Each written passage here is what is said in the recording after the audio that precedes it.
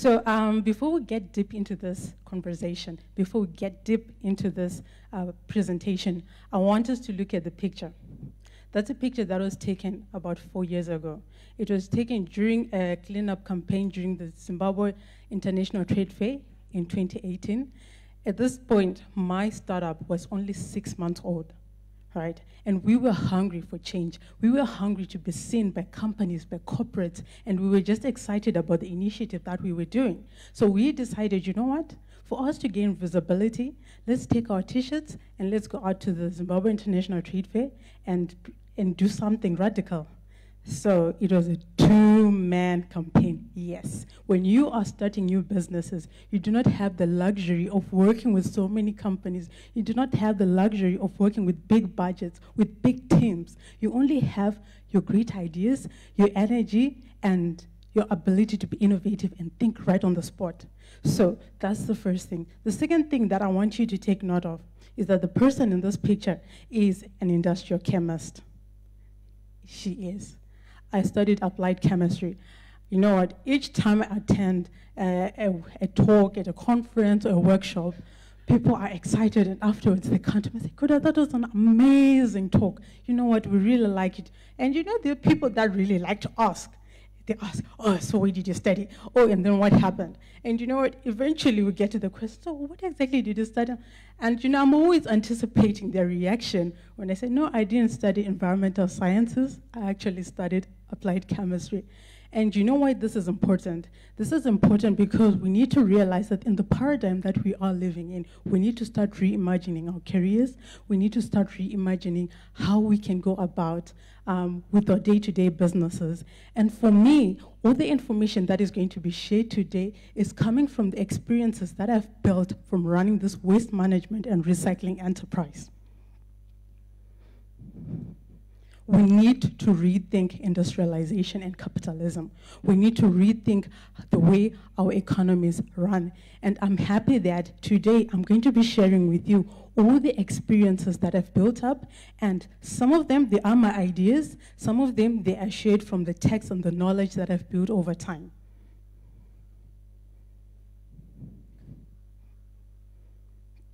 I want us to take a moment and imagine that humanity, the whole of humanity was on a train, and we're moving along in the forest. So since 1820, humanity has been on this amazing journey. We had the first industrial revolution happening between 1820 and 1840. This was an amazing change in how our society was constructed, because it meant that we could do more work and achieve more using machines. So we have been on this amazing journey, on this ride, enjoying research and technological development, economic advancement. So many people have lived to tell their stories. So many people have benefited from capitalism. They've built businesses that have sold millions of products and made millions of money. We have so many self-made millionaires and billionaires in the world today, right? It's amazing, it's exciting. But you know what? With each industrial revolution, the train starts to move faster. With the dawn of each age, the train starts to change speed, it moves faster. This is why we have this bullet train in the picture. But what we do not know is that right up ahead, there is a blind. There is a deep somewhere, there is a big hole, and in this big hole, what do we have? Ecocide. We have climate change. We have environmental pollution. So, in as much as we have benefited and enjoyed the benefits of industrialization and technological advancement, we can't run away from the negatives that have come and arisen from that. We can't hide and run away from plastic pollution and what it's done to our oceans. We can't hide and run away from how we are having plastic chemicals in the food that we eat, in the water that we drink. And you know what? We do not have the same luxury of taking another 200 years before we change, because scientists are telling us between 2026 and 2040, we may reach a temperature increase in climate that will permanently change our climatic system. So if we do not act now, if we do not act in the next 5 years, you know what? We are going to change nature as we know it. We are going to start experiencing hazards. We are still going to start experiencing climatic disasters like we've never imagined. And we need to think fast, and we need to act fast. So how do we start? How do we navigate this very tense situation? How do we navigate this situation where we need to act? How do we change systems that have been refined for over 200 years? 200 years we have worked on industrialization, and for 200 years we have brought pollution. And now, in a very short space of time, we are required to change our means of production. We are required to change how we are creating energy. We are being asked, we need to change how we handle our waste. In less than 5 years, we need to redesign a system that has been created and perfected over time. And you know what? The answer is innovations, but green innovations, to be specific. Green innovations allow us to work and to start implementing new ideas that save the environment and have products that are good for the environment. Green innovations allow us to preserve the natural resources that we use. Green innovations allow us to stop this habit that we have gotten into of utilizing more than the earth can give to us.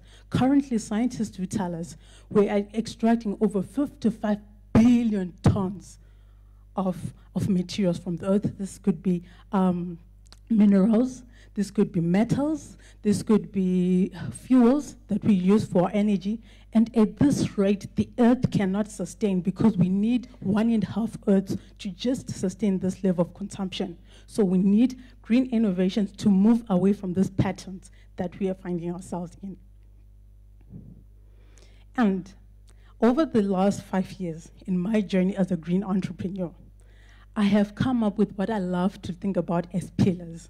These are pillars of innovations. These are pillars of how we can rethink the economies that we live in and be more sustainable. And that first pillar is object innovation. Object innovation,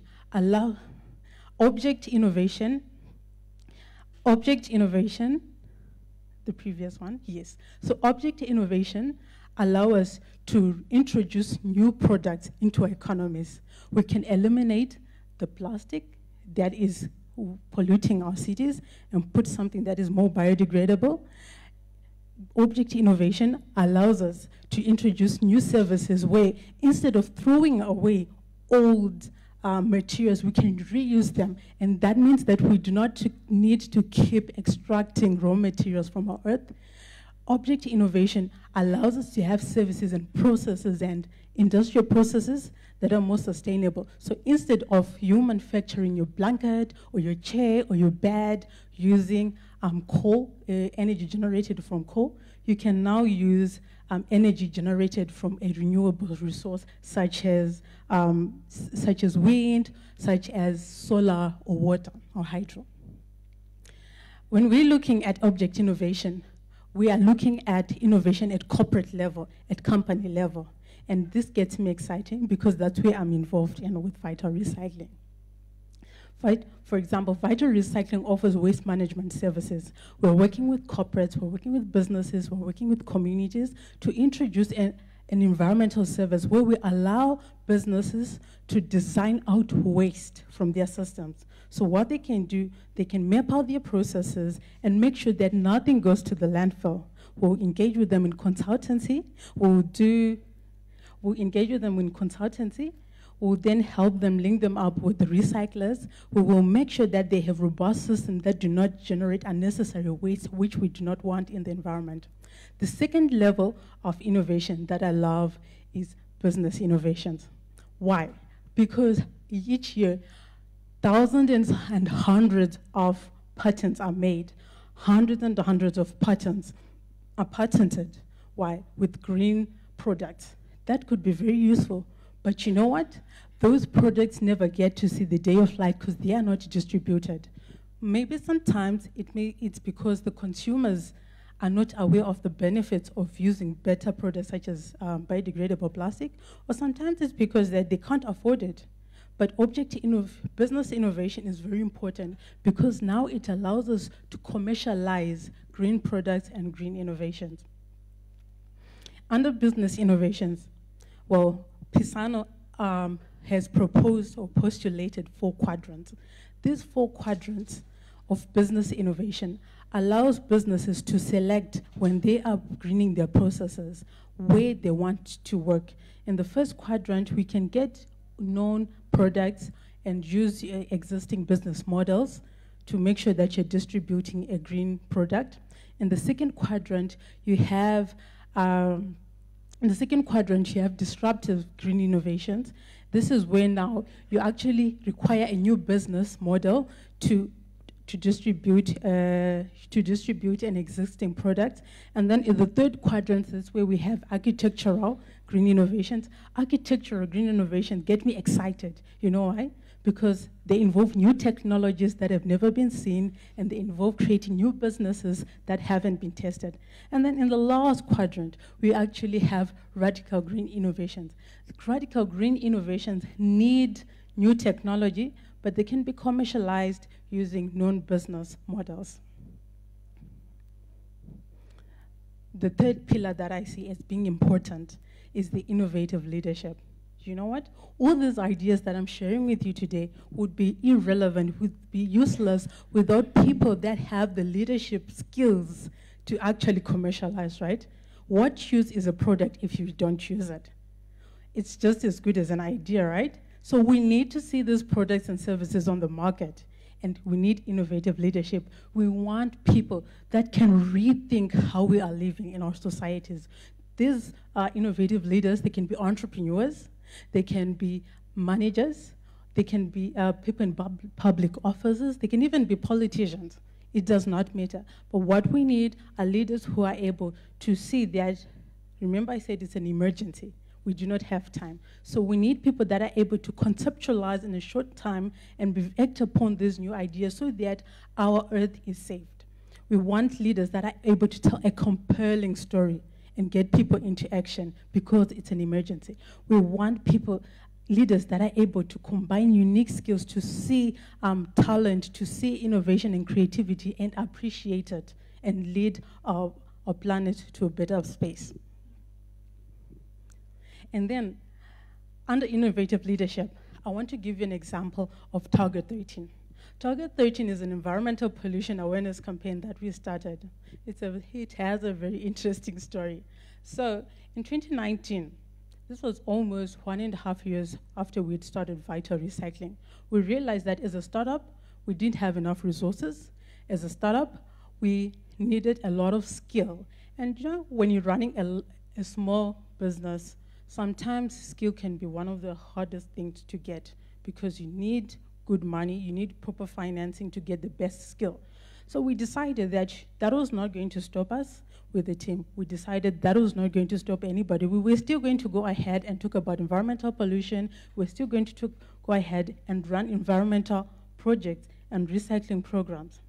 But we had to create something. We had to create something that everybody could recognize. We had to create something, a platform that could put together government, businesses, and civil society. And we thought, you know what, let's go back to the SDGs. We've got SDG 13. So everybody has a common goal. Let's have a campaign around that. That's innovative leadership, where you realize that you may not have the resource, you may not have all the resources, but because you understand the times, because you understand what's required and the demand and the agents and the need for a solution, you're able to think outside the box to create new partnerships, to create new products, and to redesign and channel everybody in a very specific direction. And for us, this very specific direction was to raise awareness on environmental pollution and recycling in communities. The last column that I love is policy, innovative policies. The role of political will in environment change cannot be understated.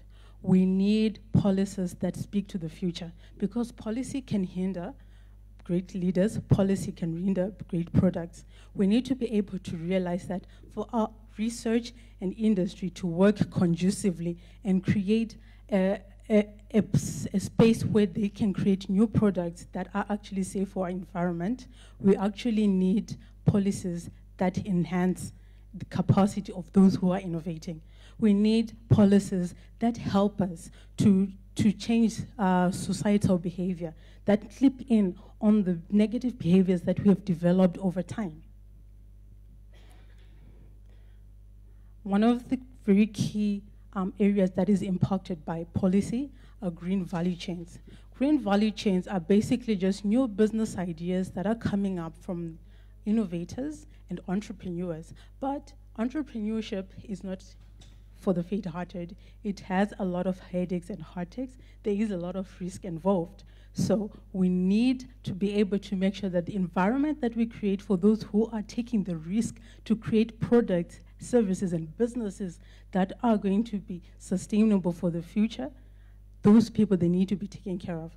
We need to create an environment with policies that help them start their businesses, that help them run their businesses, and that help them stay well-financed as they work through these amazing ideas and innovations.